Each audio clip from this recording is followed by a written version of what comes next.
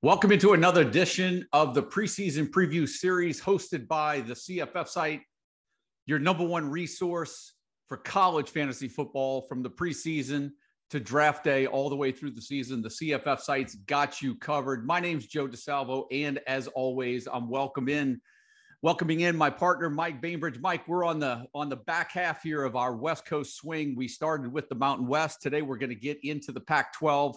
Finish up our West Coast swing, and we're winding these down actually after today's show. I know you and I talked about it off air. We've only got Sun Belt, SEC, Independents to go after this, so we're winding down. And luckily for us, not a lot of change out there over the last couple of weeks, which is really going to keep these shows really relevant through most of the summer. At least that's the hope, right?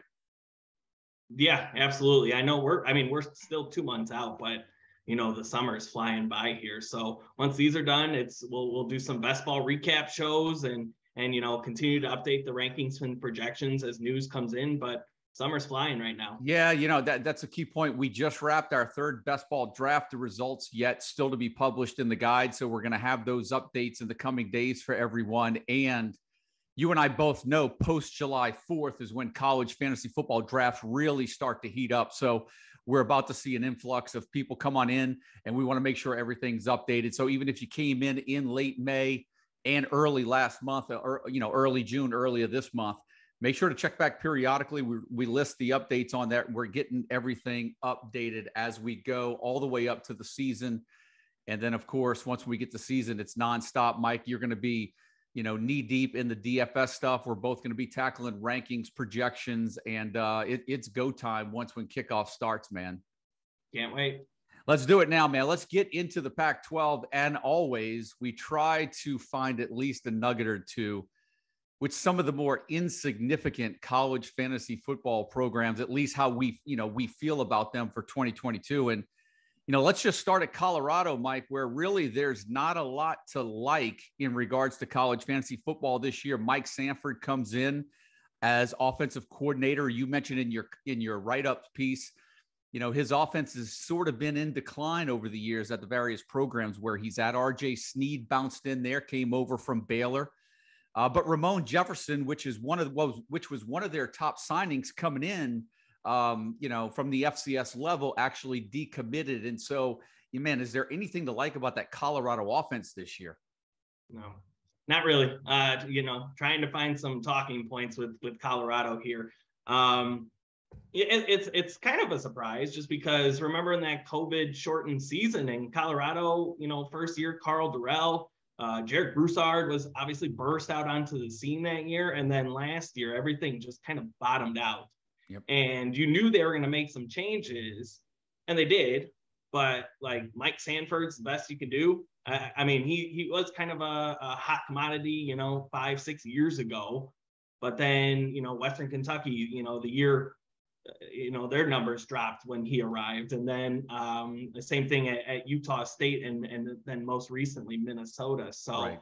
I know he was kind of like a third, fourth, fifth option for Carl Durrell at offensive coordinator. So, we'll see what happens this year. It can't be much worse than last year.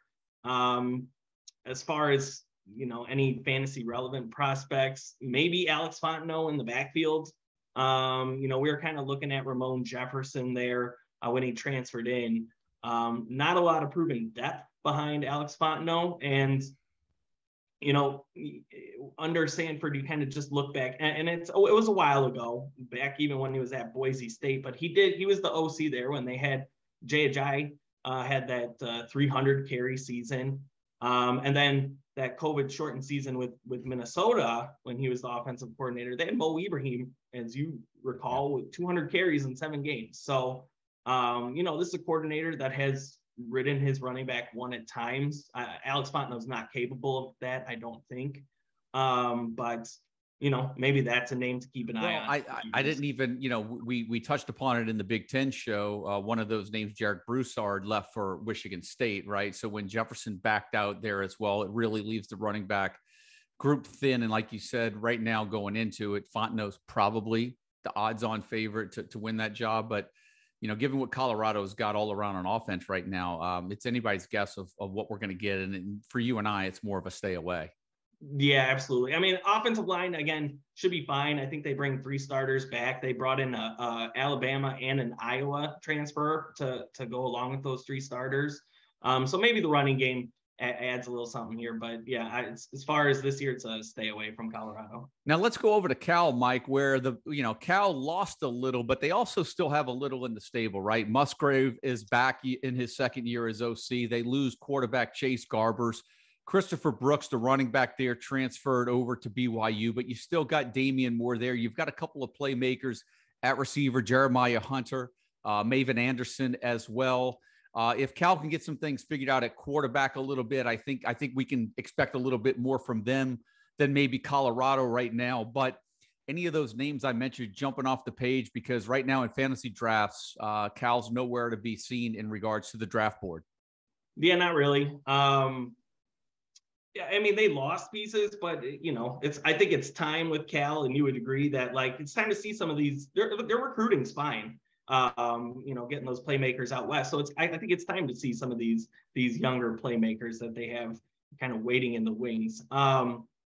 Taking a step back, I think we agreed when the hire was made that Bill Musgrave was kind of confusing. Like, I mean, this is a older NFL offensive coordinator bringing in like. And I know you don't read them, but like some of those anonymous coaching quotes in like Athlon, for example, it's just funny reading their quotes because they were saying exactly that. It was like, oh, they're bland, vanilla scheme, kind of behind the times of college football today. So I mean, it kind of fits. Cal's been bottom half of the Pac-12 in each year that Musgrave has been OC. Marginal improvements last year, 24 points per game. I think they added around 66 yards per game to their totals from the year prior. So, I'm kind of excited to see what Cal is this year. I think they got some young playmakers, up and coming here. Jaden Ott is a talented freshman running back that could compete with Damian Moore. And then some sophomores in the wide receiver core who could make some noise this year. Yeah, I think definitely a program to keep our eyes on. Waiver wire is so important for college fantasy football. This would probably be one of those programs where we'll have one eye on as the season starts. We see how they go through their non-conference schedule and who emerges as sort of the go-to players. Now, let's bounce over to the state of Arizona, Mike, where we've got 2 programs trending in opposite directions. We're going to start with the Sun Devils first, which, man, it seems like things are just coming off at the wheels. They lose Rashad White, their best playmaker. Jaden Daniels transfers out of the program. They replace him with Emory Jones, who really couldn't find the broadside of a barn last year over at Florida. They bring in Xavier Valladay, the running back at Wyoming, and you and I both kind of scratch our heads sometimes wondering if it's more of an upgrade for Arizona State, or was it more of Xavier Valladay reading the tea leaves of Titus Venn taking over as the lead back at Wyoming. Nonetheless, it does fill a void. You've got Daniel Nagata there, and by gosh, half the receiving core feels like it left through the transfer portal. What's going on over there with Herm and his boys? Well, those anonymous coaching quotes that I referenced with Cal, they also have those for Arizona State, and they said this is the biggest dumpster fire in college football. I think I texted you that when all this stuff was going down with Herm Edwards. So, pretty much a stay away for me with Arizona State. I think the one guy, at price that kind of intrigues me is Emory Jones, because you can get him in, 30th round of a draft. And I mean, it's a guy that could run the football 130, 140 times. And as you know, if a quarterback's doing that in college fantasy, he's going to have some weeks where he's very relevant. So, I'm kind of staying away from the running backs. We might see a split there with Nada and Valladay. And like you said, tough to name the depth chart at Arizona State at receiver beyond maybe Cam Johnson, the Vanderbilt transfer. So, and does the depth chart even matter? Because you said Emory Jones can't hit the broadside of a barn. So. Well, here's the thing. And here's where my interest at, even though we could see a 50-50 split at running back. They're bringing in Glenn Thomas, the OC at UNLV, right? Who had Charles Williams, who he grinded out Charles Williams, and UNLV wasn't great either. Now, a lot of the questions that you and I have handled so far is our projecting right now Daniel Nagata ahead of Xavier Valladay, right? The thought is, and I think the consensus was from a lot of people out there, that Valladay would come in and just take over as the running back one. Nagata was a nice recruit when Arizona State got him. Chip Trayanum transferred out to Ohio State to go play defense. They lose Rashad White.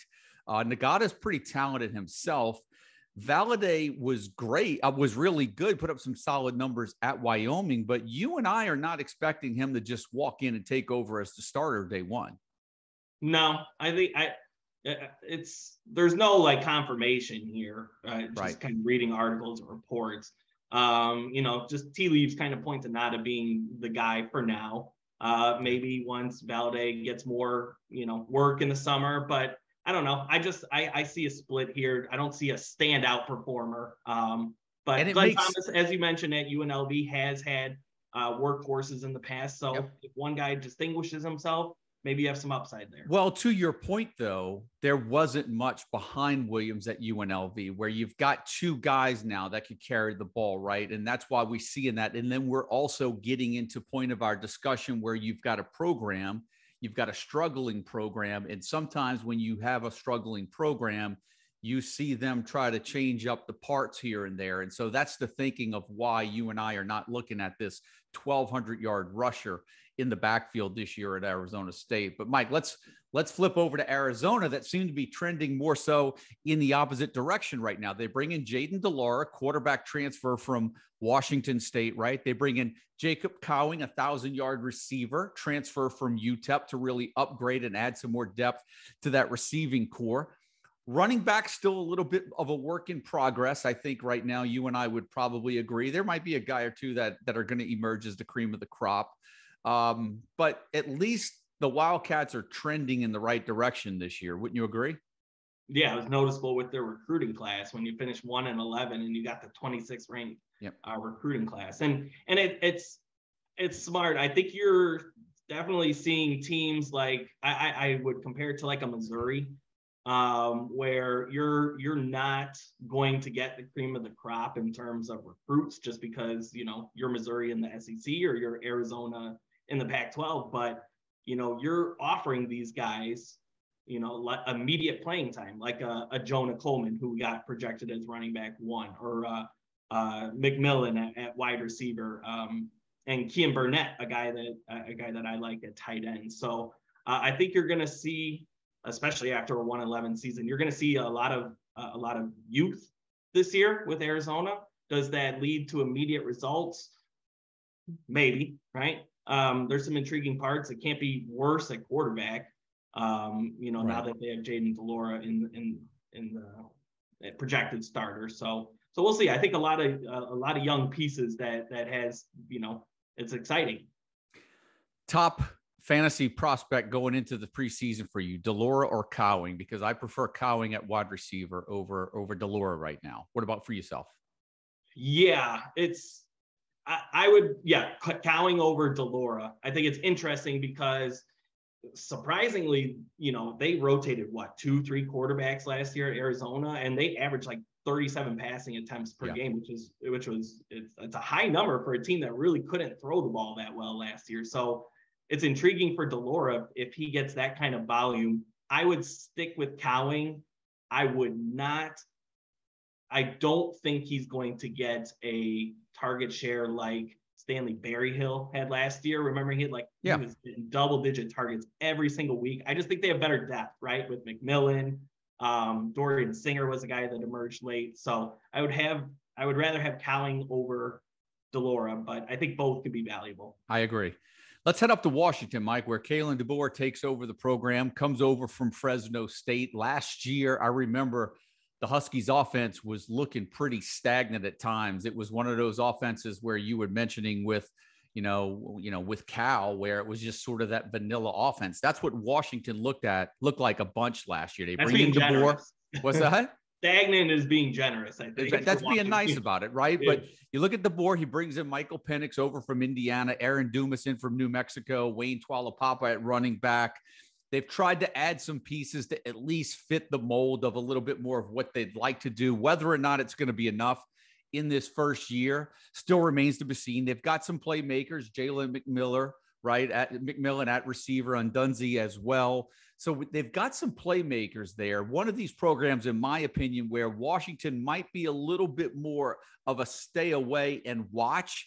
And we might see some players emerge. You grab one or two of these players off the waiver wire as the season progresses. Is there going to be that running back that's maybe an equivalent to what Ronnie Rivers did for Fresno State? Will that be Aaron Dumas, where maybe you've got a 600-700 yard running back, 300-400 yard receiving running back? I don't know. I think it's going to take a little bit of time for DeBoer to put something together there, but at least he's, you see him. There's an attempt by him bringing in some pieces right now. Yeah, I think they definitely are trying to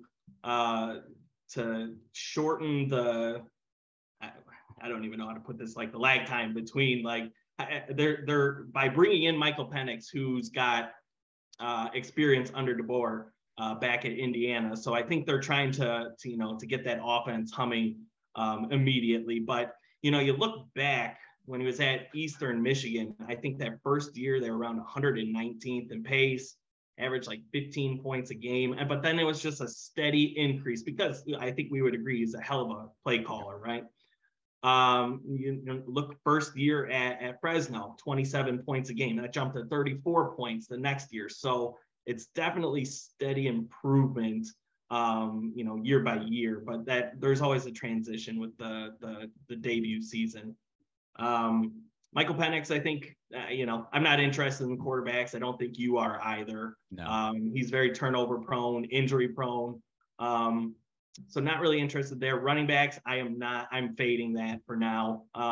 Maybe somebody emerges at some point, kind of, a la Ronnie Rivers, but they got 8-9 guys vying for a starting, the starting job, and nobody really stood out in the spring. So not a ton of interest there. If you're bringing in Wayne Talapapa to solve your problems, it's not a good situation. Strength is a receiver, right? Yep. Roma Dunzy, Jalen McMillan, Jalen Polk, even tight end Devin Culp. I think that's a strong pass catching core that whoever wins the starting quarterback job can work with. So we'll talk about strong pass catching core, Mike. Let's go over to Washington State, where Eric Morris comes in as offensive coordinator. He's joined by his quarterback from Incarnate Word, Cameron Ward, who seems to be very like going off the board like a hot potato in these college fantasy football drafts. There's a lot to like about the Washington State offense. The one thing that I'll say before we just kind of rip into names a little bit is, I think some might be a little bit more worried to miss out on the next Western Kentucky 2.0.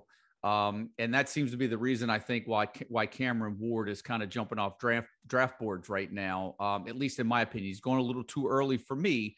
And I know they're going to throw the ball a ton. I just don't know what he's going to be able to do with his legs, but he might be able to make up for that in volume. What's your take right now on Cameron Ward and his ADP right now? I think it's fine. I have him QB 15, QB 16. I think he's going off the board. Maybe 5th, 6th round is definitely where he's settled at right now. That's around, between QB 8 and QB 12, I think. So I'm fine with reaching, quote unquote, reaching for a quarterback in this system, right? With that kind of potential. If it happens, it's very similar to Bailey Zappi, just because, offensive coordinator that he's worked with for multiple years coming over. So there's no transition in terms of learning the system. He's got, a boatload of receivers that are very talented. So there's no shortage of weapons.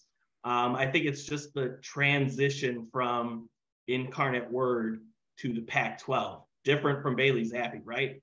From FCS to Conference USA, which right. There's a debate, even if there's a difference in talent between those two. But obviously with the Pac-12, we only have one sample size of Cameron Ward playing FBS competition, which he fared well, 376 yards and 4 touchdowns against Texas State last year in a upset victory. So, but again, Texas State debatable if they're FBS level competition. So, yeah, I'm fine with reaching up for Cameron Ward. I know you mentioned, going a little too high for your taste, but again, you don't want to miss out necessarily on the potential of what Cameron Ward could be. Yeah, absolutely. And over at Mike, at receiver, Mike, DeJon Stribling, your top choice for wide receiver right now. He seems to be our top choice right now for that top spot. You've got Renard Bell, who returns after injury. You've got Donovan Ollie back there as well. They even brought in the transfer. One of the transfers, I think, was the slot guy, and I forget his name. I'm drawing a blank on it, over from Incarnate Word. So there's going to be some nice options in that offense this year. Are we really going to see one guy just emerge as that Jareth Stearns type from last year? I think that's what a lot of people are going to ask. You've got Cameron Ward. They're going to throw it around a ton. Who should, you and I have kind of putting our eyes on Stribling right now. That's who we're eyeing as sort of the top target right now. Yeah, I think he's the best of the bunch. But if you research it a little bit, it's not similar to Western Kentucky where, we talked about it. It's always the slot receiver in that system. Not the case. This is personnel dependent. Could be the outside guy, could be a slot guy. So we feel Stribling is the most talented of the group, so he's our projected wide receiver 1. Doing a little research, though, I'm worried about there being too much depth. Wide receiver 1 only accounts for 22% of the total target share on average in this offense, which is not a high number. And then you drop down all the way to wide receiver 4, they account for 12% of the target share in this offensive system. In comparison to an Alabama's wide receiver 4 only accounts for 7%. So the wide receiver 4 for, this year for Washington State is going to see a significant amount of targets. So I think too much depth is the concern with this wide receiver group. Yeah, absolutely. Now, let's go over to Stanford, Mike, where I actually think the Cardinal could be sneaky good in a bounce back year. Tanner McKee comes back. E.J. Smith at running back, which he was featured pretty heavily in the spring and is sort of doing it all for them. They've got Elijah Higgins back at receiver, Ben Urasik at tight end, 5 offensive linemen back. I think this Stanford offense could be sneaky good this year. I really do. Depends on the offensive line. That's it. It depends on the offensive line. You get all 5 starters back, but they've been terrible the last few years, and that's a large reason as to why Stanford hasn't been as good as they were earlier on in David Shaw's tenure there. Because the pieces are there, right? You got a quarterback, Tanner McKee, being mocked by some outlets as a first-round draft pick. It's not top 10, so not really a fantasy relevant kind of option, but a talented guy, obviously. E.J. Smith, I tweeted this out today. Last 4 years, David Shaw has ridden his running back 1 48% of the time and compared to the other running backs. So it's a high volume share for David Shaw's running backs 1. So, and that's obviously a good sign for E.J. Smith. And then obviously they have a underrated, if you want to call them that, pass catching group with Ben Urasek, top 5 tight end, and then, healthy group of Michael Wilson, Elijah Higgins, and the other guy, name escaping me at this point, but is it Tremaine?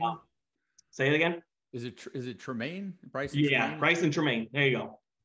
So I mean, that's a really solid group of receivers there. So as long as the offensive line kind of plays up to, can they be a top 50, offensive line? That's all you ask from Stanford. This is I think a really good offense potentially. Well, and to your point, given the workload that the RB1 for Stanford has gotten under Shaw, it's really making for some tremendous value for E.J. Smith right now because he's not going early. He's barely going in mid rounds. I'd argue that he's going more mid to late rounds in drafts. I know I scooped him up in 1 or 2 of the first best ball drafts we had. I didn't get him this last draft, but he's been a guy that after the top 40 or so have gone, he's certainly been on my radar to get as like my running back 4, 5, or 6 down the line. Good value for Smith right now. Would you agree?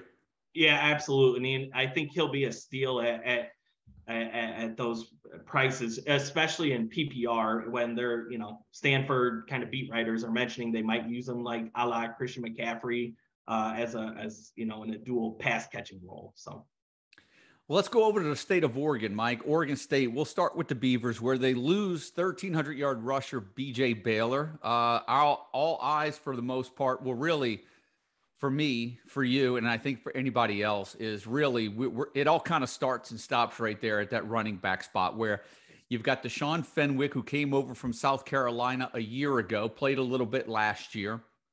Going into the spring, probably the odds on to at least come out of spring as the starter, but you've got the young kid there, Damian Martinez, right, who you really like, seems to be making some waves. And just recently, as early as last week, you kind of told me, you said, Joe, I think I'm ready to make the switch and put Martinez in that running back 1 spot. Yeah, I just don't want to miss there. You don't want to miss with a Jonathan Smith, running back 1. Just proven production. It's one of the best offensive systems, particularly for running backs, or maybe not best, but one of the more underrated ones in college football, in my opinion. One of the best run blocking offensive lines. They get 3 starters back.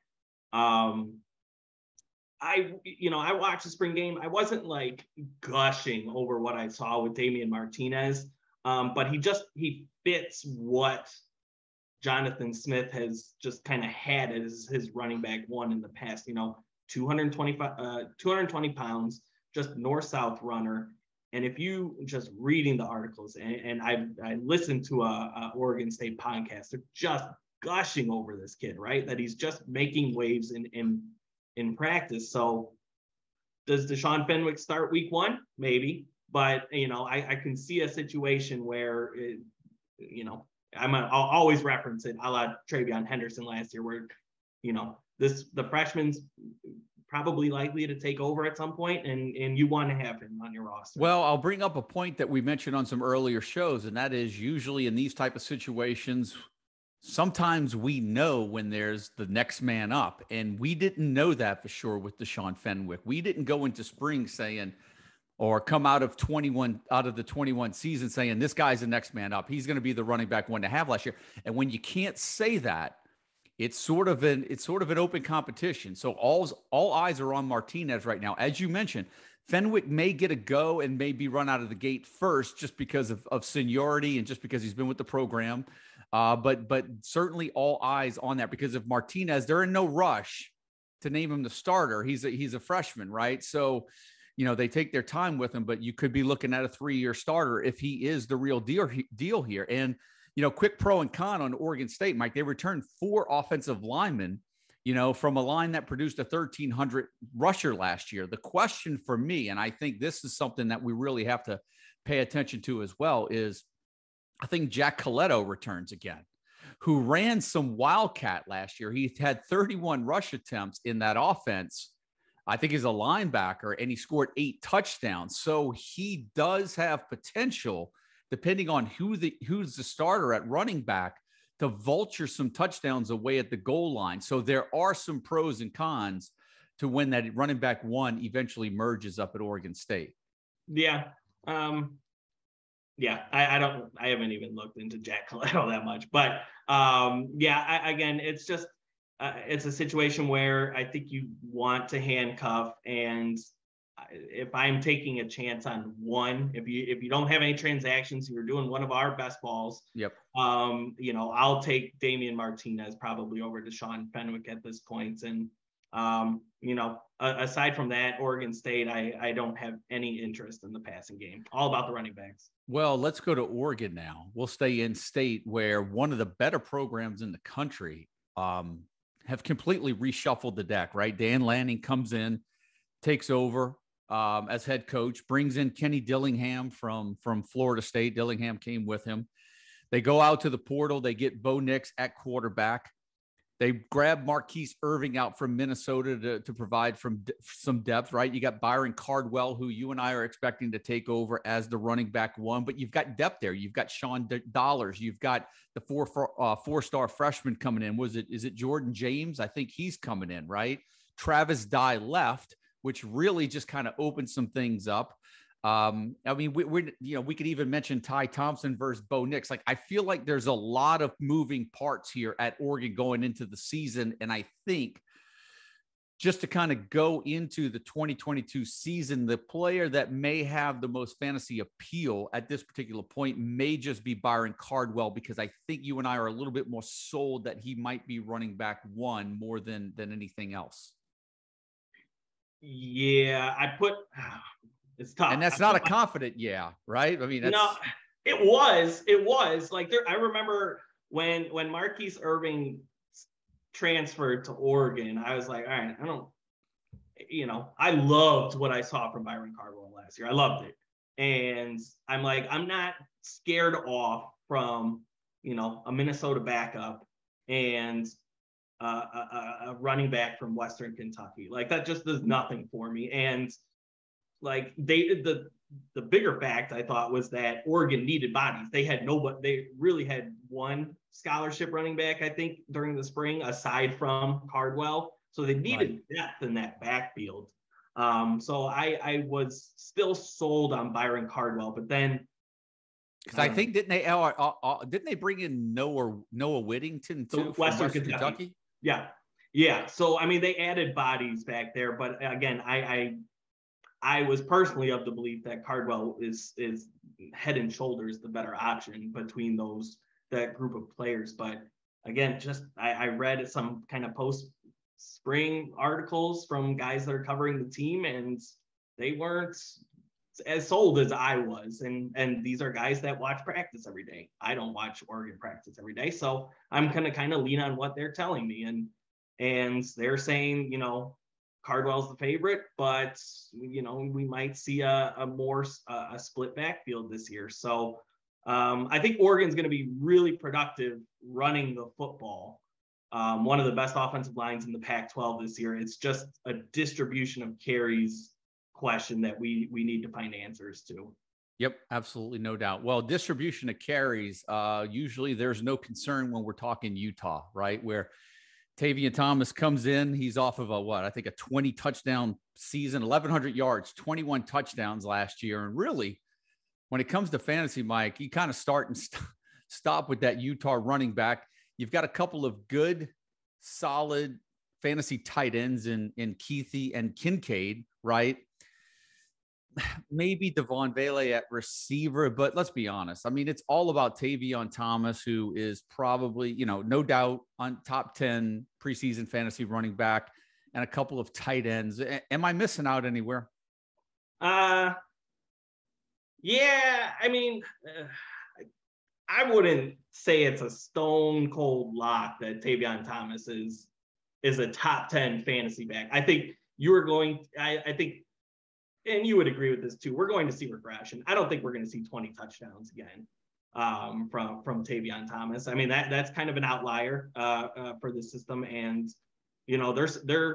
Utah kind of fits in that mold of, you trust that they're going to have a solid to really good offensive line, but they're going through some turnover there along the offensive line. So I have not really drafted Tavion Thomas this year. Again, turnover on the offensive line. I think you're going to see regression from that 20 touchdowns that he had last year, because I think they really like the depth that they have at running back with freshman Jalen Glover. Micah Bernard's going to come in as a pass catching role. So they've never had, we talk about systems a lot.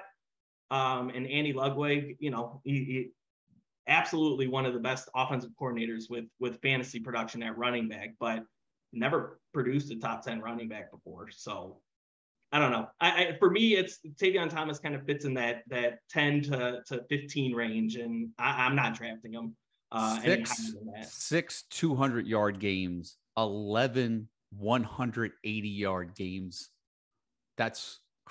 I don't know how how he'll continue that pace. But let's be honest, Mike, 1,500 yards and 17 touchdowns, and I don't think anybody's really complaining. But like you said, it's hard to expect back-to-back years of what Thomas did last year. But with the way that they feed the running back at Utah, the one thing you and I talk about all the time, give us a guy with a high workload every day of the week. We'll take that guy that gets 25 plus carries a game and roll the dice with him every week. Yeah, I'm fine with that. I would at least pay attention again in the summer in fall camp. If you continue to hear Jaylon Glover's name pop up over and over again, I would start to get a little concerned about Tavion Thomas's potential workload.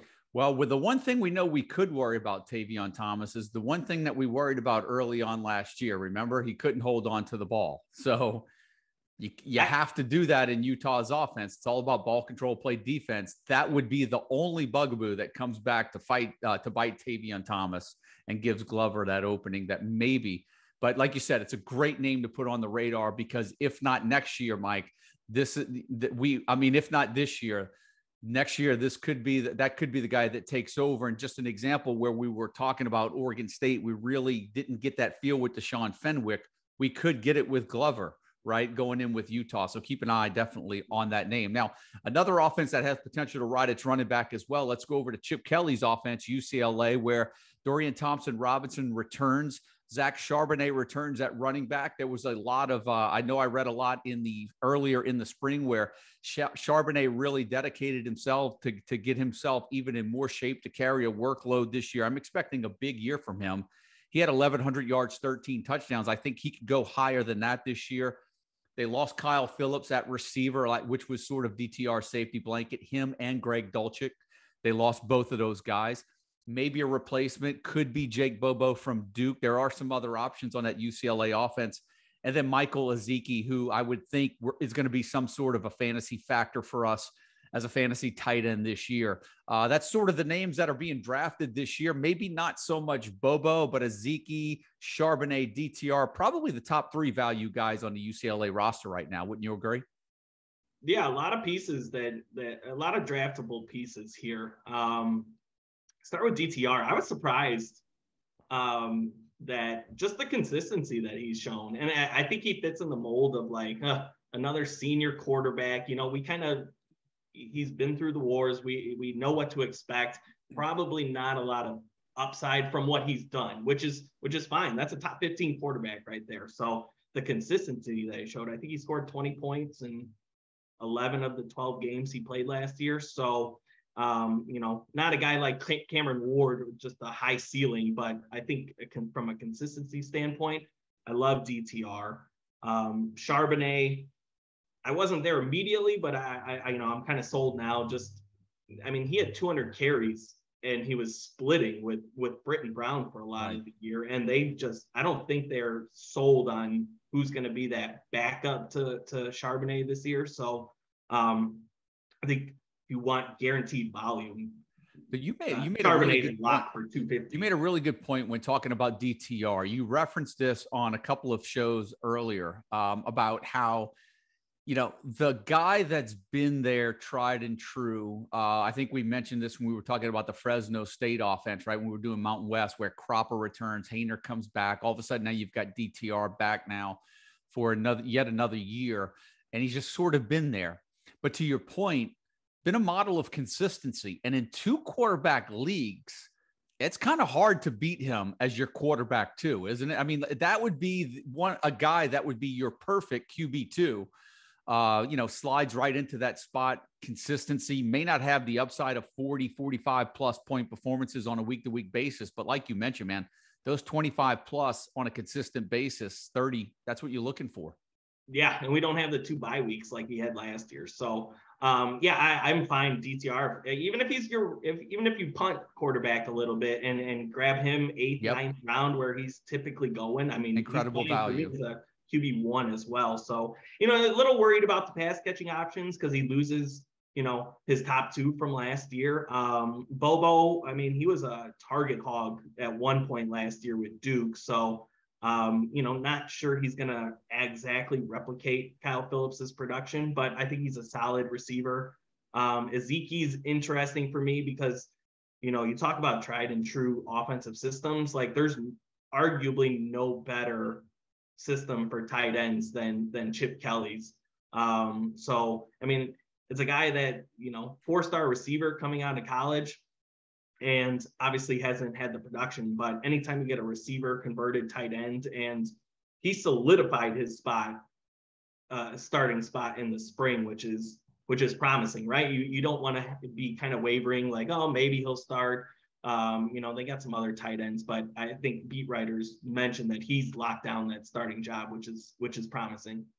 Yep. Now let's finish up with USC, Mike, where Lincoln Riley comes over, West Coast guy now, brings over Caleb Williams, the quarterback from OU. You have him as your top quarterback this year, but it doesn't start and stop right there. Obviously, they lose Drake London at receiver. No love lost there, though, because they bring in the Biletnikoff Award winner, Jordan Addison from Pitt. Got Mario Williams that came over from Oklahoma. There's still receivers left over from last year's roster.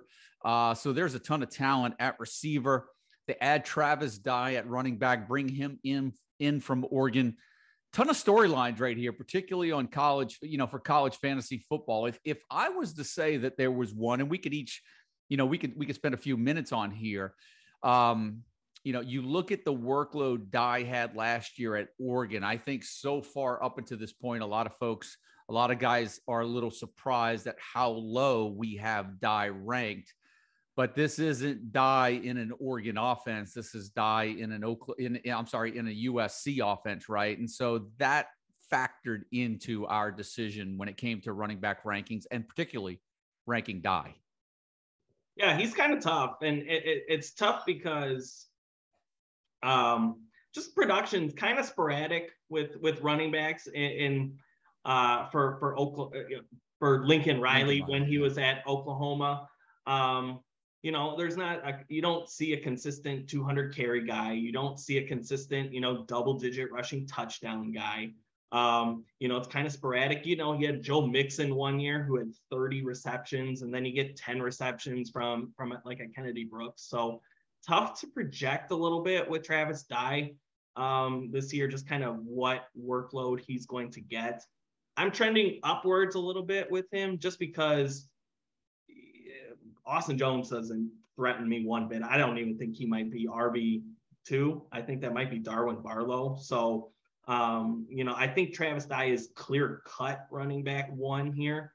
And, I think you would agree that, prior to last year, we thought Travis Dye as, kind of a third down, receiving type back, but 16 rushing touchdowns from a guy at 190 pounds is impressive. So we know he can handle the workload. So I'm kind of trending upwards with Travis Dye this year. How about yourself? Yeah, I think I think we're trending up as well. The problem is, and like you mentioned, sometimes Riley has had the, he's shown that he can rotate some guys through there, right? And I think, you've got, one publication such as Rivals has Raleek Brown come in as one of the top running back recruits in the nation. And he's one of the top for 24/7 as well. You wonder if somebody like him figures into some early playing time as well. Right. And so, like you mentioned, it's really hard for us to just imagine a running back right now that's going to, maybe get close to 200 touches between receptions and carries. I could see that happening, but you've got some other factors in play here. You've got some other running backs on the roster like Barlow, like Brown coming in, but you've also got Caleb Williams. And Mike, you've got him as your quarterback one, which means he's going to vulture a lot of those scores around the goal line as well, or at least that's the projection right now, right? Yeah, it's an interesting case because look, there's nobody in college football, in my opinion, that produces more top 5, top 3 quarterbacks from a fantasy perspective than Lincoln Riley, right? So yeah. That's why I like Caleb Williams as my QB1. I just think its situation sets up perfectly where you have no shortage of options. Like he wouldn't be my quarterback one, I don't think, if Jordan Addison wasn't there, but you have arguably the best wide receiver in college football. He was last year. So you have Jordan Addison, and I think the potential for shootouts is just out of this world with how potentially bad their well, there's no debating the system, and really the only thing that's making anyone balk from Caleb Williams is just the 2-year stint that Spencer Rattler had there. Because before the first year of Spencer Rattler, I know I had Rattler projected high for that simple reason that Riley, the history of the numbers of his QB1 are just ridiculous. Yeah, absolutely. I like the situation here where you got a bona fide wide receiver one, you got a terrible defense, so game script's going to set up well for your offense. Pac-12 schedule is not going to be overbearing, and again, just surrounding Caleb Williams with the system that he knows. There's warning signs, right? I mean, he put up a stinker at Kansas last year, right? And just kind of how that Oklahoma offense operated as a whole last year. But it's a gut feel that I see a lot of 40-point games in the Pac-12 this year with USC. Well, I don't think, Lincoln Riley and top 5 fantasy quarterbacks are really synonymous. Like I mentioned, the Spencer Rattler was sort of the anomaly of his long list that he's had. So whether you've got Caleb Williams at quarterback 1 or quarterback 5, it doesn't really matter. Top 5 quarterback under Lincoln Riley is going to produce some numbers, and it's going to be a hit for you, Mike. So look, that's going to do it for the Pac-12. We're finished our West Coast swing. We're almost done, man. We've got 3 shows left: Independent, Sun Belt, SEC. We're coming up to the 4th of July. Draft season's about to get hot and heavy. We're going to put a bow on this show right now, and we'll be recording the next few shows over the coming days. And for all you guys out there that are watching, listening, like I said, check back periodically. Mike and I will be updating some stuff over the coming months, whether it's rankings, whether it's getting some ADP data in there, refreshing that, or getting the latest Best Buy results. We're actually putting the links for these shows at the end of the preseason fantasy guide, the digital links as well for you guys accessing it online. So that's going to do it, Mike, for the preseason preview series Pac-12. My name's Joe DeSalvo with the CFF site. For Mike Bainbridge, we'll see you guys at the next show when we talk independence and then get into the Sun Belt.